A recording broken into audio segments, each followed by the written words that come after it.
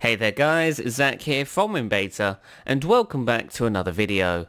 Now today we're taking a look at Windows 10 build 10,532. This build was released to insiders earlier today and includes a number of features and enhancements over the last public preview build, which was 10,525.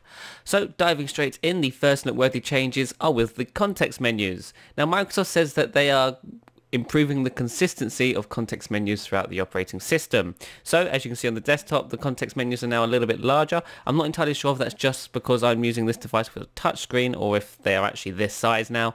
They look very nice, very modern. They're very similar to the Windows 10 RTM context menus, if I'm honest. Actually, I lie, they're not. Or are they? Let's find out. I'm going to right click on my desktop. No, they're pretty similar. Just on this build, they are just a little bit larger. So if you're running the Windows 10 RTM, they kind of look the same right now, but they have changed on the taskbar. If you right click the taskbar in build 10,532, you get a very sexy looking dark context menu. Now Microsoft says that they are working on the light and dark theming across the operating system, so hopefully this is the first of many areas in which we'll receive the dark treatment. It looks pretty good. It works on the start button as well, and I imagine down here, nope. Okay, so there are still context menu inconsistencies of this build. So the context menus aren't the same everywhere. As you see, it's the same here and technically the same here, even though it's a different color. If we open File Explorer, I imagine it'll be the same here as well. Yes, it's all the same within File Explorer.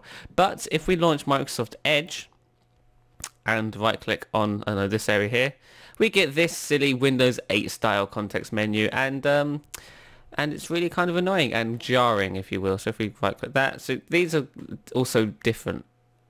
They're not the same. They are not the same context menus that are found on the desktop just a minute ago. So if I right click on this, so yeah, no, it's a completely different context menu. Or it looks, maybe not. I can't tell. I'm pretty sure it's slightly different, but I'm not entirely sure. So I guess you'll have to make your own. But I'm pretty sure they're a little bit different. Anyway, moving right along to actually. No, yeah, I'm pretty sure they're a little bit different. Anyway, let's move on. Also, look, as you can actually see them here. They're the same. So these are the same as in Edge, but are they the same here? Perhaps. I'm not entirely sure. They look similar, but I think they might be a little bit different.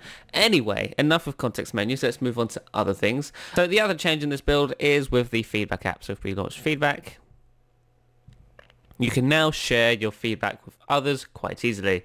So if we go, I don't know if it's just your own feedback or if you can share any feedback. Let's find out.